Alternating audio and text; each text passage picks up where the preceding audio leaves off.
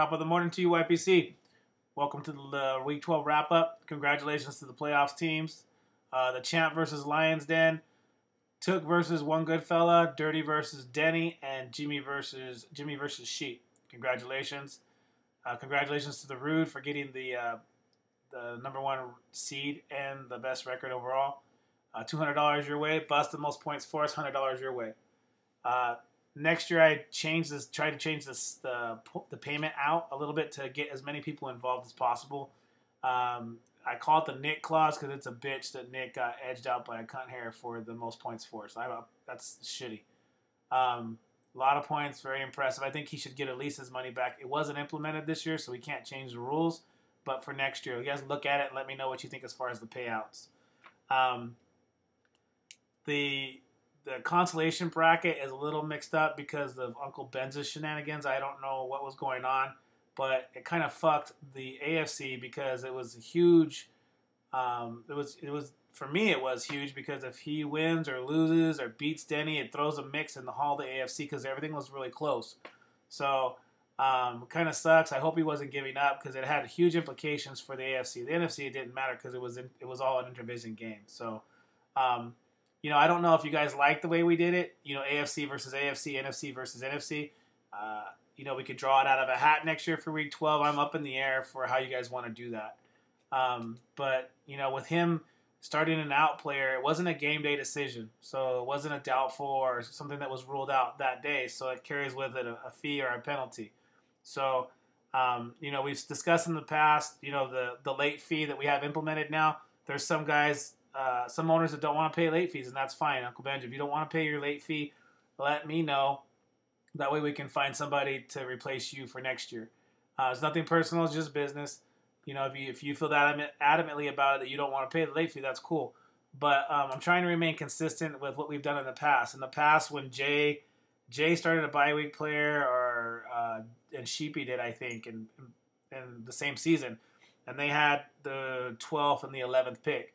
So that kind of automatically will make you have the 12th pick, pay your fee, get reinstated, and then Busta would get a bye week, get a bye the first round, and then me and Nick would play. Whoever was between me and Nick plays Busta for the first pick overall. If you guys don't think that that's fair, let me know. But I'm pretty sure that's how we've implemented it in the past. Just trying to remain consistent and fair. I don't know what's going on or what happened. I haven't heard from Ben. Haven't seen anything on the boards. I understand there's not much you can say, but saying something just so we know what's going on. I don't know. Probably was just shit happens. So unfortunately, it costs. It's going to cost you a little bit, and it kind of screwed up our division for the playoffs as far as seeding. And who knows? It may have not have been a big issue, but you never know. And so. As an owner in the league, I don't like it. You're not putting your best foot forward, and I've been in that position where you have a shitty year, but you got to keep on scratching and clawing. So, I don't know what's going on, but anyways, that's the way it's going to be played out. If you guys want Week 12 differently, let me know. We can play AFC versus NFC. Like I said, we can figure something out. The other thing that I want to touch on is the points. I think the point system was fine this year. I like it. Everyone getting their points for what they do. Every yard counts. I like that. Next year will be basically the same setup. It'll just be a flex instead of OP. So same everything. I've played in multiple wide receiver leagues. I don't like it. I think this system that we have here implemented is nice. I like that. The only other thing that I like change, and so I like changing things up. If you guys don't like it, that's fine. I like keeping things wrinkly, fresh little wrinkles. I've heard some leagues picking a 7th round or 6th round keeper. So anybody that you draft after the 7th round or the 6th round, you can pick up or keep for the following year. Just an idea. Let me know what you guys think about that. You can pick anybody: defense, quarterback, running back. In Nick's case, you can keep a kicker after the 7th round.